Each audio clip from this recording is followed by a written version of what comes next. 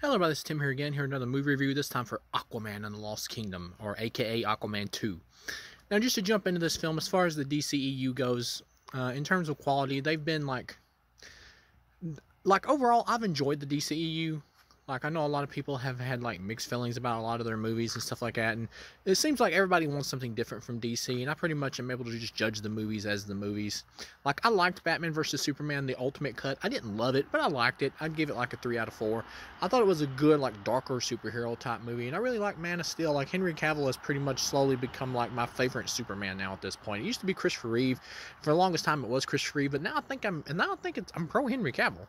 I just like his more seriousness, serious approach to the role and everything, and with how he's handled in terms of being Superman and everything. Even though I do like the more lighthearted versions that was done with Christopher Reeve. And that's not to say that Batman vs Superman is a perfect movie or anything. Like, overall, like I said, I like that movie. I don't love it. I think it has some flaws. I think Jesse Eisenberg's Lex Luthor is really bad. I've never warmed up to that version of Lex Luthor, but overall, I enjoyed that movie for what it was, which pretty much felt like a live-action Dark Knight Returns adaptation combined with Death to Superman. This one, Aquaman 2, the first Aquaman, I gave it like a 3 out of 4. I liked it. I thought it was a fun, good adventure DC movie. This one, I actually liked it more than the first. I'd give it a 3.5 out of 4. It's a pretty good, fun, adventure-toned movie. It is not a great film. It is not a perfect film. This film is too long. For most of the film, it's in kind of like the decent to good range for most of the movie because it is so long. I have fun with Patrick Wilson and Jason Momoa and this teamed up. He has to break his brother out so he can get his brother's help to stop Black Manta, who's destroying Atlantis. And of course, he wants to get revenge on Arthur, played by Jason Momoa, because of his dad's death from the first movie. Black Manta, the character, when it gets to the end and it's like the action fight scenes between him and Aquaman, it is pretty fun. Like, they're well choreographed and well put together.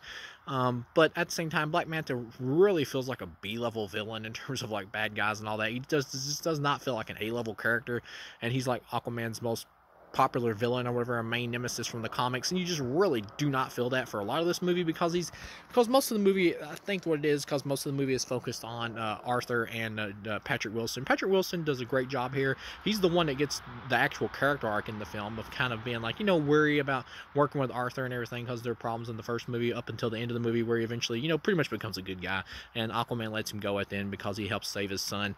His son gets kidnapped by Black Manta at the end. He needs to like basically sacrifice him so he can release this ancient Atlantean tribe or whatever, who was like the brother of the original king of Atlantis, because they pretty much want to take over Atlantis or whatever's left of Atlantis and reestablish their kingdom. It is a bit clunky in like terms of what the main villain wants, because Black Manta is really not the main villain here. It's really like this ancient Atlantean dude or whatever who has like this horror movie like Cthulhu type look or whatever. You can tell it's definitely designed by James Wan, and I like the horror element at the end with all the monsters and stuff like that who are like part of like this old Atlantean kingdom and everything because they were transformed by dark magic. That's pretty cool. The whole thing about like Black Manta using the power that he's been given by this old Atlantean king or whatever to like speed up global warming, it never really explains what he's hoping to do with that. It's like basically just going to destroy the earth or whatever and flood everything and also destroy Atlantis. It never, like, Black Manta's just possessed, so it's just the fact that this guy's just crazy because his mind's just taken over and he just wants to his mind's just taken over by this old Atlantean king, so he's just basically crazy. So he's just going along with what this old Atlantean king spirit wants or whatever that's controlling him. At the same time, because he just wants to kill Aquaman. That's pretty much it. I'll say this movie does pull punches. There's some editing in this to where you can tell there's definitely reshoots that took effect here. Like when Aquaman's house gets attacked by Black Manta, but his dad gets left to live. Black Manta is like, I'm gonna let you live long enough to tell Arthur what happened here or whatever. And I'm like, you don't really need to do that. Like, he's gonna know that you kidnapped his son when he shows up and the whole damn place is burned down. And editing's like really weird here. You can tell that they've cut some stuff here and all that. Amber Heard, she's in the movie more than I thought she would be, but she's definitely more of a side character here compared to the first movie, and her acting is bad in some scenes, but overall here in terms of her being in the movie, I actually felt like the movie could have benefited from her being in here more. Like, I don't like Amber Heard as a person, but as an actress, or as the character Mira or whatever, she's an important character in terms of Aquaman's mythology, and I do think this movie would have benefited from probably having a little bit more of her, but the scenes that she does get, they're fine, and when you get to the end or whatever and she's helping Aquaman like rescue their son and all that, it's well done, it's fine. But I do think Aquaman's dad should have died in this movie. The plot here is paper thin. It's really thin, but it's fun. If you like Jason Momoa and you like Jason Momoa's like style as Aquaman and all that, like Aquaman is still pretty much a B-list character. But if you really like Jason Momoa and like his fun elements that he brings or whatever in charisma as Aquaman, you'll enjoy this movie. So there's going to be some people who are disappointed in this movie because it's not like it doesn't work as like the ending of the DCEU, because that's not what it was designed to be. This was just, when you watch this movie, you can tell this was just created to be Aquaman 2, that's it.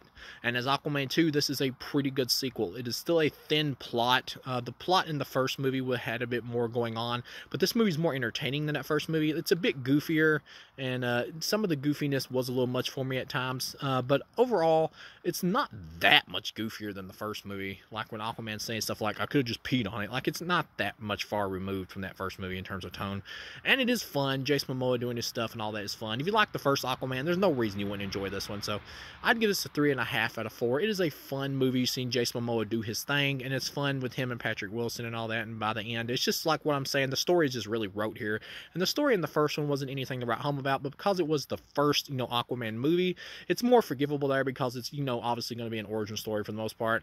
Here, it does feel more rote overall as a plot and more thin, but when you get to the action and stuff like that and just the pure fun of the movie of Aquaman hanging with Patrick Wilson, it just feels like the movie's having more fun with this concept of Aquaman, and for that reason, it's more entertaining than the first movie. So overall, in terms of just pure enjoyment, there's more here to laugh with and at in terms of just pure enjoyment. So that's the reason why I enjoyed this one more than the first. And if you look on Rotten Tomatoes, critics seem to like this one less than the first, but audiences like it more. It has a higher score, and I agree. I agree with audiences on Rotten Tomatoes. I think this is better than the first, just in terms of pure enjoyment and entertainment factor. So thank you guys for watching, and I'll see you again.